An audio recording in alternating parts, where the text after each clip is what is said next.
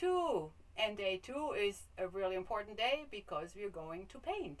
And painting makes such a difference in the camper because you can really transform that place from dull brown beige to a light and bright color. So I know some of you guys are overwhelmed because you have never painted before. I can show you how. There's a couple of tricks. So as you can see, I haven't done any masking tape or anything on my camper because it takes a lot of time. But I want to show you how to paint without masking tape.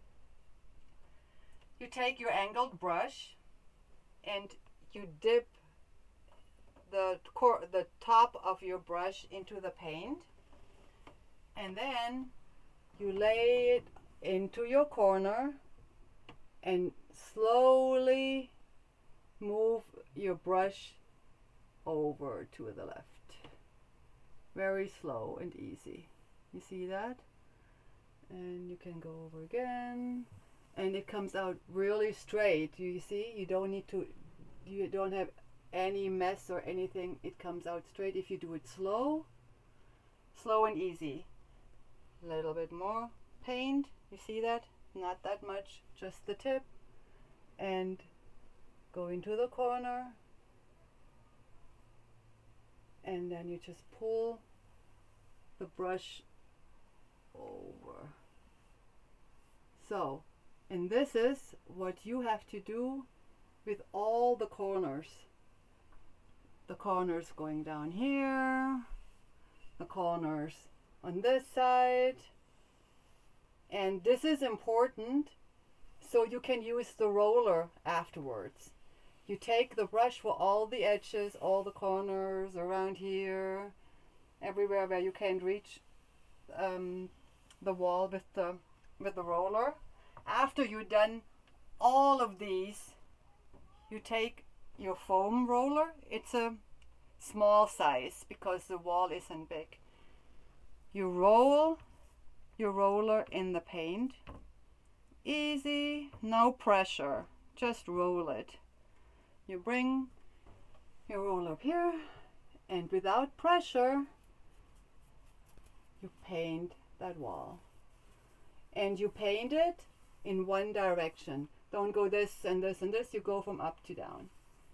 And you see now here, you won't touch the ceiling because you have already done all the edges with your brush. So that's why it's going to be very easy for you to paint if you do all the corners with your angled brush before. So again, you bring your roller into your paint, you roll it so the whole roll is covered with paint. You bring it up and you go up, down, turn it around when you cut to a corner, to a wall, and easy, no pressure. You bring the paint onto the wall. So don't stop in between a wall because it dries and then it might look a little weird if you start the next day finishing up the wall. You want to see some streaks. So you just do this, what I told you, and you can do it. The important thing really is the brush, that you do this easy and concentrated. Then you don't need masking tape. You're not going to have a lot of mess because it is so much preparation already done, and then the rolling of the wall goes very fast. So please practice a little bit with the brush so you have this easy swing out, and it won't be a problem, I promise you. So I'm gonna finish this area now, and I'll see you later.